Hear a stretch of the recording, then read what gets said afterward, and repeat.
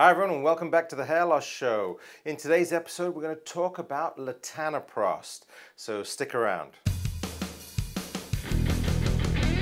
Welcome to the Hair Loss Show. Dr. Russell Knudsen and Dr. Vikram Jayaprakash discuss issues relating to hair loss and the medical and surgical treatment of hair loss in both men and women. Hey everyone, Dr. Vikram Jayaprakash, and thanks again for watching the Hair Loss Show. Please remember to like and subscribe to the channel. And today's episode we're going to talk about Latanoprost. And here in Australia, recently there's been a lot of media coverage on Latanoprost and its potential uses in the field of hair loss. And so I thought I'd just take a few minutes to unpack what's available and what it is. So basically, Latanoprost is a medication that's been around for quite a while. There's also another form of that medication called Latanoprost as well. And basically, these drops, or this medication was used by ophthalmologists, and it's a glaucoma medication where it helps, if you apply the drops into the eyes, helps reduce the pressure inside the eye.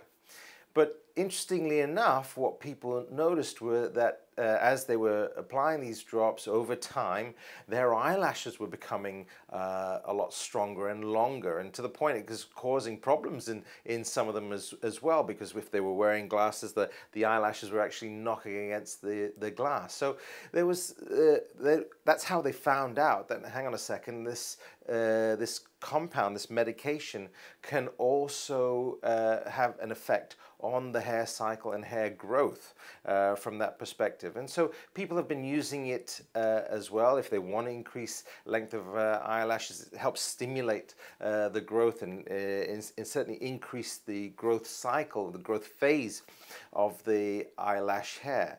And also people have been applying it onto eyebrows as well to do the same. And it's been used very safely. Like I said, it does drop the pressure in the eye, so you want to be careful if you're using it from that perspective, and make sure you get advice from your doctor.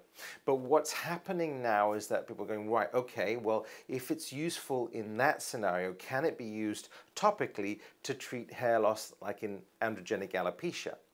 And the key there is that they need to test this, and they need to do studies to verify this. The issue that we're having is that the skin on the scalp is very different from the skin on the eyelid.